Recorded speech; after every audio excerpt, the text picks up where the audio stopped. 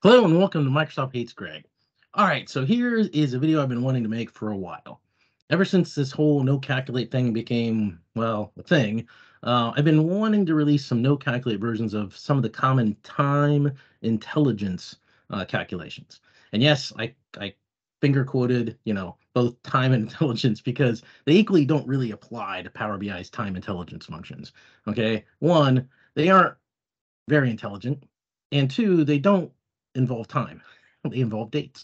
That's why in Power BI Cookbook Second Edition, Brett Powell and I called Chapter 6 "Getting Serious About Date Intelligence." And speaking of Power BI Cookbook Second Edition, uh, the recipe the PBX for Chapter 6 Recipe 3 is what I'm going to be using as the basis for my PBX file in this video. And in Chapter 6, Brett and I present a nice way of creating a date table along with like some helper columns, and it's all in Power Query. And yes, Greg can use Power Query, right? And we presented some fairly standard date intelligence DAX measures that it used calculate. And yes, Greg can use calculate, including like year to date, month to date, week to date, previous year, previous month to date, year over year percent change, et cetera, et cetera. And we recommended to not use the built-in time intelligence functions for this because they don't really work well with fiscal calendars or at all. So better to not rely on them at all and instead use a pattern that could easily be adapted to either a standard calendar or a fiscal calendar. So I've been wanting to revisit those calculations for a while now. And sure, I've done a bit of it on this channel here and there, but it's been kind of spotty. And since then I've learned some new tricks. So this video is kind of the first in a series, which I'll be taking more extensive look at these date calculations. And we're starting with, again, we're going to start with year to date, quarter to date, month to date, and week to date. So why are we starting here? Well, one reason is that all of these, except for week to date, have a specific DAX function that's dedicated, it's purpose built to do these. Okay, so I wanted to compare the performance of the kind of standard calculate patterns for date calculations, the built-in functions, and the no calculate versions. All right, so now I know there's a million different ways of creating date table strategies out, and creating date tables and different strategies for them. And I'm also a big fan of using date offset helper columns, like what Brian Julius touts all the time.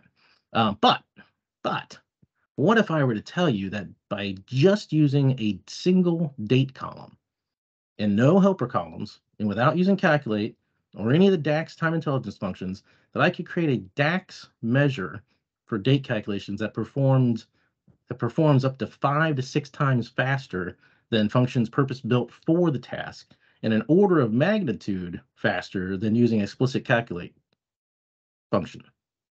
So you probably think that I'd hit that skull bong one too many times, right? And yes, it's essentially mandatory at this point that I at least make one skull bong joke into like every single video from here on out.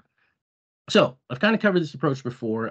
There's a 2018 article out there called "Time Intelligence the Hard Way," right? And it's I love looking at this stuff. It's out there in the quick measure gallery. I love looking at this stuff because it's like time intelligence features of Power BI are fantastic. But let's be honest, they can also be a little frustrating at times. This was written a long time ago when I was an MVP. And this is a right because let's be honest, you know. Now that I'm not an MVP, I can just speak plainly and honestly. The DAX time intelligence functions are just absolute utter garbage. And I'm going to prove that they're garbage in this video. Anyway, I digress. The article has some ways of doing some different kinds of date calculations, total year to date, total, a couple different ways of last year total, last year to date, year to date, percent change year over year. And I refer people to this article all the time, but anyway, I digress. So let's go back to this, start taking a look here. So what I've done here is on year to date, and the rest of the pages are similar. I've got these tables. I've got two different versions of calculate. I've got the version using like total year to date, and then I've got my no calculate version. All right, so let's take a look real quick. And this is the one right here that we actually present in the book. So you zoom in here. So this is the one we present in the book. So we're doing calculated internet sales, and internet sales is just summing up the sales amount from the internet fact table. Okay. And then we are using, we put all of our dates into context. We then filter that so that the dates of the year is equal to the max of the dates of the year in context. And then the dates of the date is less than the max of the date of the dates in context. Okay, so it's basically, it's summing up, from, that has to be in this year and it has to be before the current date. And so that was when we presented in the book. I wasn't not sure why we used all in that case, so I created another version, which does the same thing, but basically doesn't use the all, right? Because calculate can, replace filter context. Then I created this one here, and nope, it's this one, total year to date. So total year to date, internet sales, dates, date. So it's very simple, right, in terms of straightforward. And then I created this one here. And this one is my no calculate internet sales year to date. So what I'm doing here is I'm grabbing the max of the date, right? I'm grabbing the year of that date. I then use summarize all of the fact internet sales table or the fact internet sales order date, which is the relationship that exists between the two, where the year equals the year of the order date, and the sales. I create two columns, right? Year. So I create the year of the order date, and then I do the sales, and I sum up the factor net sales amount. You can see that there. I could have just used the measure, I guess, right there, but whatever. And then I do a result. I do a sum x where I filter that table where the year equals the year variable and the order date is less than or equal to the date variable. And then I sum up that sales column, right? And you're probably, I'm sure there's at least one person that's like, because I've been roundly criticized for my DAX, like, this is garbage DAX, Greg. You're not using calculate, you're using summarize, oh, this is just garbage DAX. Okay, fine. But if my garbage DAX performs 10 times faster, or 6 times faster than your non-garbage DAX, then isn't your non-garbage DAX really the garbage DAX? Just saying. So we're gonna prove this out. We're gonna live on screen. All right. So let's go to performance tab. We'll collapse that. And you can see here my selection. So just so everybody knows, I'm not lying about stuff. Calculate is this one. My no calculate is this one. My total year to date is this one. And my calculate is this one. So I've got these all labeled in that. All right. So let's go ahead and refresh the visuals. Okay, so let's take a look here. So you can see already, no calculate came back, pretty fast. But that's not an order of magnitude, Craig. All right, well, let's start digging into this. So my DAX gray came back in 114 milliseconds. Let's see what they purpose-built 705 milliseconds. So 7 times faster than a purpose-built function.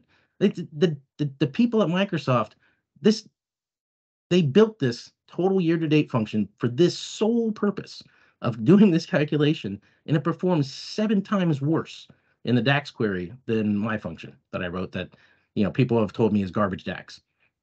7 times worse. If you have one job total Y-to-date, and you fail. I mean, just miserable failure.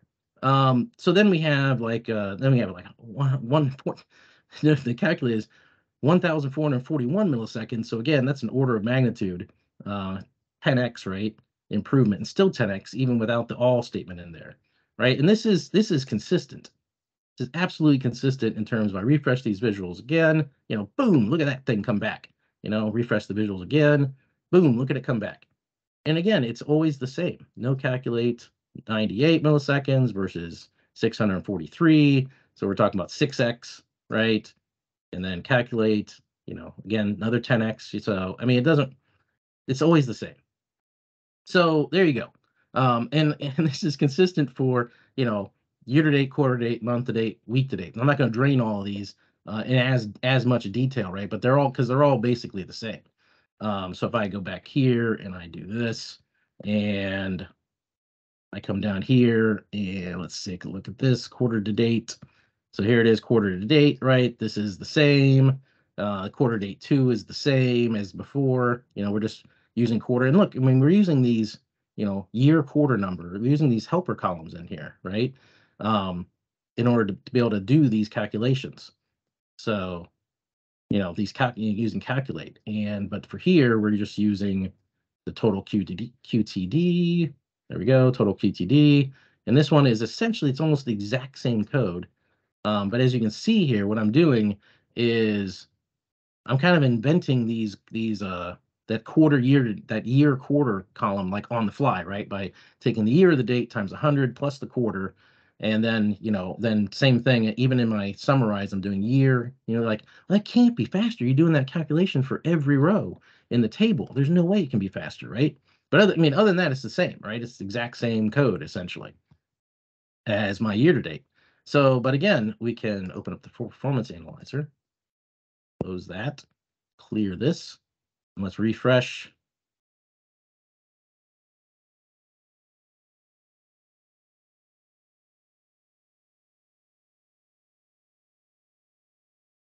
So again, now you can see that came back, visual display came back, and all this sort of thing. But you can see, oh, that's slower, Greg. Oh yeah, well, look at the DAX query, 37 milliseconds versus total quarter days, 182 milliseconds, right? And calculate is 267 milliseconds.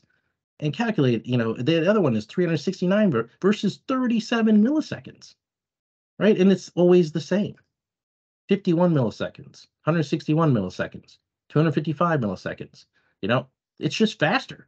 There's just no getting around it. 84 milliseconds. Maybe this one's close. 148. We're still almost twice as fast, right? 271. So, faster. All right. So let's take a look at month to date. Month to date is pretty much the same. Again, I'm going to get less and less going into. I'll get the PBX out there so that people can take a look at it. Let's take a look at this guy. Back to internet sales. Total month to date is using total month to date. Surprise, surprise. And these are basically the same, right? Same. We're using a year month number as a helper column. In this case, we're using, again, year month number as a helper column. And for this guy, we're not. We're using year and plus month. Same code, right? Come back to the visual. Let's clear it. No, clear. Refresh visuals. Refresh visuals. Refresh visuals. See the no calculate. 68 milliseconds. Total month to date. 78 milliseconds. Closer. 124 milliseconds. And 116 milliseconds. Right? No calculate. 33 milliseconds. 78. So we're twice as fast. 114. 91. Right? No calculate. 36. Total month to date. 73. Again, twice as fast. Right? In terms of the DAX query that's being handled by the engine. All right, so then the last one, of course, is week to date. We do not have a week to date total week to date function in Power BI, but we have, here's the week to date. It's the same thing. We're using a year week number, as our helper column. And here's the 2 year week number. We're again using it as a helper column. And this one is basically the same thing. I'm using year plus the week number, right? So, and it's the same code basically as the last ones. So again, we'll do this performance again, refresh the visuals, refresh. All right, let's take a look. 68 milliseconds versus 72 versus 73, 47 versus 52 versus 62, 41 versus 51 versus 76. So as you can see, there's not as much difference at the week level as with the other calculate versions. And maybe Brian could do statistical analysis and say, there's no real statistical difference. But it's always faster from a DAX query perspective. So whose DAX code is garbage? I'll let you decide. And that's all I have for this video. Have a good day.